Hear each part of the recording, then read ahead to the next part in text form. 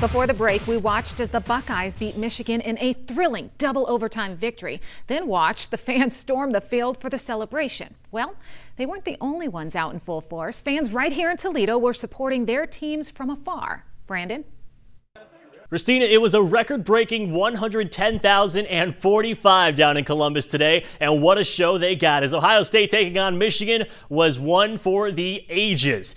But those that were not able to make their way to Columbus today still had quite the show to take in, and those die-hard fans up here in Toledo, whether Ohio State or Michigan, were definitely enjoying the festivities.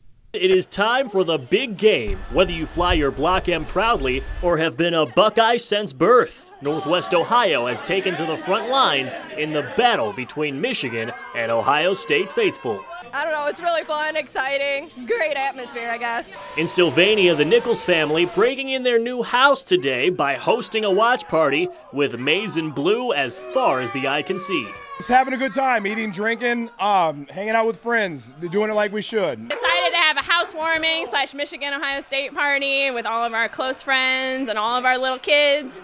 We're having a great time. Just south of Toledo in Oregon, the Cascadon household feeling much more scarlet and gray, erupting in a roar during this roller coaster edition of the greatest rivalry in sport. It's awesome. You know, I play volleyball in the fall, so I'm not really able to watch many games. So coming home, especially this weekend, means a lot. No matter the outcome of this game and whether you shout